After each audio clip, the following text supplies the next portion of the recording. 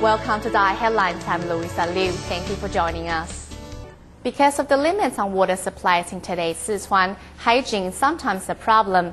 Upon discovering that many junior volunteers show signs of lice, Tzu Chi initiated a quick program in personal grooming. 很小心哦，哈，你们不用担心哈。 Volunteers stand to the side of this girl, reassuring her that everything is okay. This wash isn't just for beauty.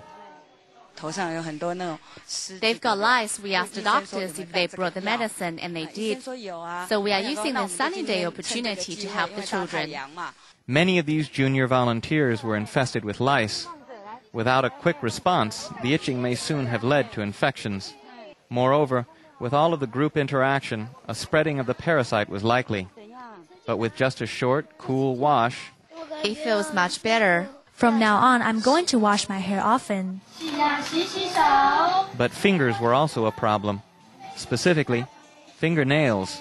Water is scarce here, and few of these kids have the habit of washing their hands. Fingernails were so black that volunteers held another lecture on the virtues of personal grooming. So that we can have a healthy body and germs won't find us.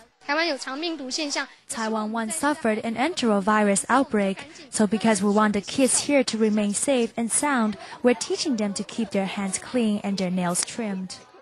Nurturing body and soul, these lessons in health will soon stand these children in good stead as their academics begin once again.